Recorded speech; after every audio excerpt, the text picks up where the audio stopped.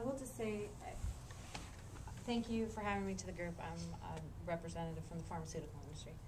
And I will just say that in my experience with clinical research on Western medicine side, I mean, the benefit to trying to conduct an integrative medicine study with the standards that are expected for prescription drugs is that not only do you have the benefit of numbers working in your favor to impact your outcomes and make it widely accepted by an entrenched medicine community, medical community, but you also have the potential for recognition in peer-reviewed journals, for medical journals, and also the potential for insurance companies to begin to send their subscribers for complementary medical techniques.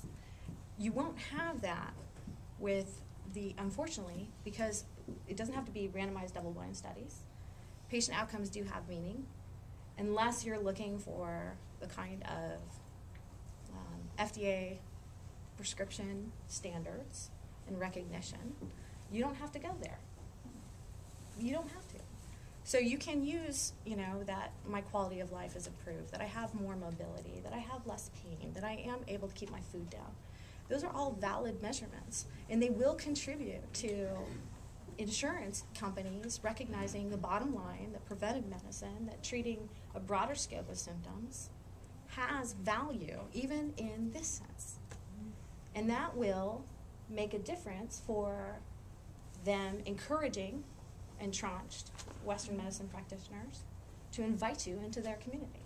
And I think when you speak about insurance companies, I think it's important to do some cost-effectiveness studies. So safety, cost-effectiveness, and then outcomes, I think, would be like 3 areas that we want to focus on. Reduce hospitalizations or reduce days hospitalized is a valid measurement from their standpoint. It's absolutely a valid measurement. Yeah, or sick days. It's just, it has to be set up properly. Perspective. Yeah. Well, it doesn't, some of our best studies are not even prospective. You can get legitimate value, good data on a partially retrospective study. And what you do is you use historical data, and then you come in and you have them do a survey at the time. Right. So there are ways to set it up, but you have to set it up properly. Mm-hmm. And you don't have to have, everybody always wants these enormous numbers. Well, frankly, anything more than 30 is just gravy. So most of the time, you don't even have to really have these huge numbers either. If you set the study up properly and you ask the right question and you focus it. Right. Well, absolutely, because a multitude of individual, smaller sample size studies bears as much evidence of weight as a randomized double-blind 1,500 patient study. Yeah. It's the totality that matters.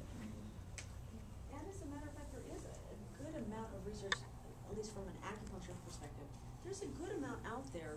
I think a lot of it is actually becoming aware of what is already been published and building upon that and making the people that we work with aware of the information available.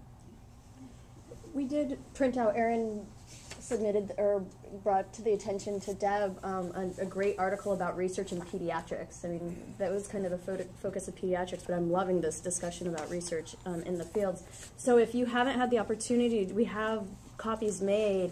It's a great example of what we can do to begin integrating and to then present the information in a way that is both accepted in all fields, and I'm sure my mom could even understand it if she read it. Maybe not the whole thing, but at least.